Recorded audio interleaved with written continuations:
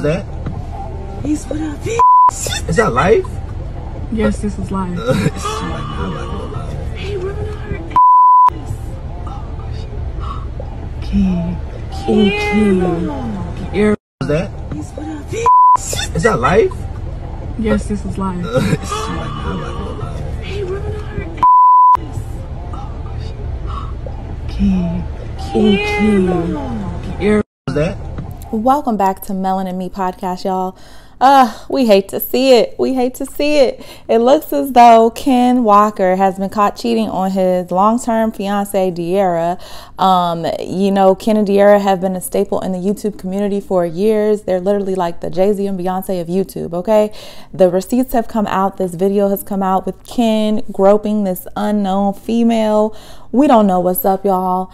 I'm still holding out, hoping that possibly this is some sort of prank. Okay, like I know a lot of couples cheat, but this couple, they've been together for so long. For those who believe in real soulmate connections, we thought this was it. I don't know, y'all. It's something about the video. I'm gonna play it again for y'all, but it's something about the video that looks a little staged to me, like how the car is set up, the fact there's two couples there, the angle, look at the angle. I just feel like, why would you be doing this out in the open, Ken? You're a celebrity, slick. People are going to film you.